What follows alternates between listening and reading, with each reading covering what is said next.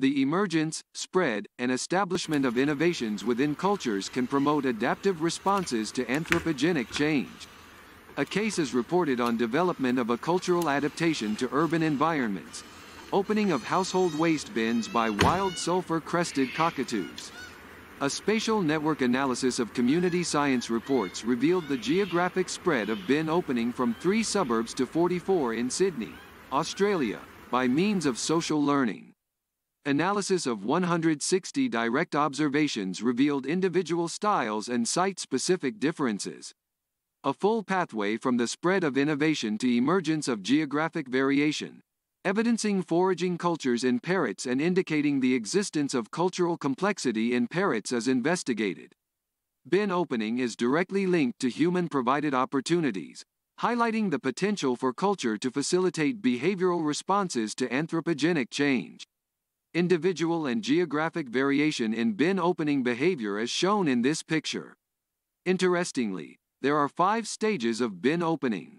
Large parrots share many life history traits with these groups and also exhibit vocal cultures. However, there is a paucity of evidence for social learning or culture in the foraging behavior of large parrots. Sulfur-crested cockatoos, Cockatua gallerita. Henceforth, cockatoos are a large-brained, long-lived, and highly social parrot native to eastern Australia. They are increasingly common in cities and occur throughout our study area. In recent years there have been isolated reports of cockatoos opening the lids of household waste bins to scavenge food.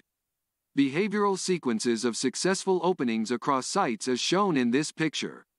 Bin opening stages are depicted from left to right. Connections are colored by direction. Advance to the next stage or upward within a stage, black. Regress to the previous stage or downward within a stage, gray. The thickness of a connection represents the percent occurrence of this transition. That's very interesting, fascinating and clever this creature is.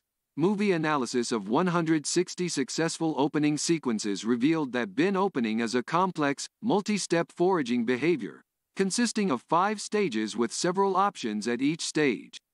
Several components of the opening sequences, such as walking direction, possibly related to laterality, and whether or not the lid was pried open, possibly related to experience as prying is not necessary for successful bin opening, were strongly associated with individual cockatoos.